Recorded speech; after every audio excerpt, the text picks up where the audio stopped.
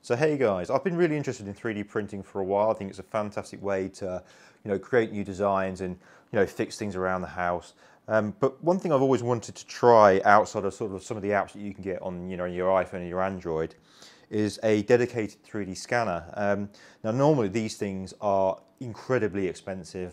Some of them can be in the thousands and thousands, or you can go for sort of cheap DIY versions and they are, the quality's just not quite there. You can do some quite interesting results with your iPhone, but you do need a sort of a few little additional bits and pieces, whereas this, in theory, should give me everything I want. Now, I've not touched this yet, other than take it out of the box. So, yeah, well, let's have a look. Let's look through it. So, I'm guessing we've got the scanner itself, and ideally, don't touch the lenses. So it's quite a nice unit. Typical camera mount there. That's nice.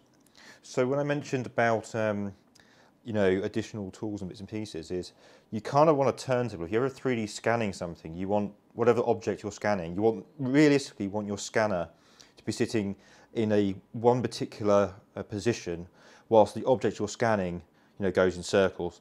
It just basically produces a much more natural and accurate scan. And that's primarily one of the reasons why I wanted to go down this route. Now obviously we've got the usual uninteresting stuff like, I presume, so we've got the old selfie stick, got millions of those. No idea what that is. I guess that's power, maybe to connect to computer and to download.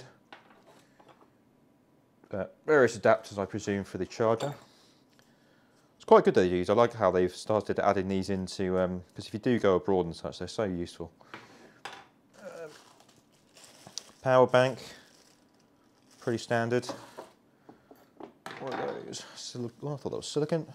That looks like a little camera adapters. Yep, always useful they are.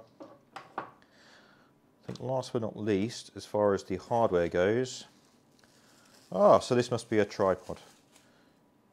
Yeah, so fantastic. That's the sort of thing that if you imagine you had your scanner and you were, say, sitting at your desk or otherwise, you could leave this here and that would merrily spin around.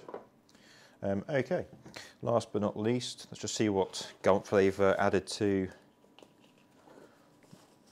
the manual. Oh, no, I might have more hardware. No idea what that is. Maybe that's to sit on top of, so it must be a calibration disc. Ring, possibly, don't know. We'll have to find out what that is. Could even be just simple as a stand, I don't know. But it does look like calibration, if I didn't know any better.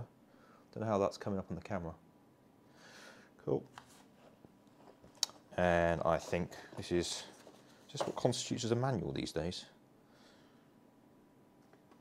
Wow, that's thin. Good, that means it's easy, hopefully. Yeah, I don't think there's anything terribly exciting in there.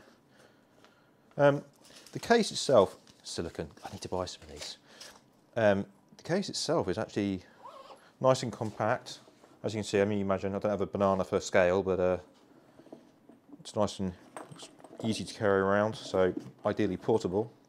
Should be interesting to see how this does on a sort of a larger scale object. So I don't know if you were trying to scan the front of a car or something, whether this would be something usually. In theory, this is meant to have both a close range, hence the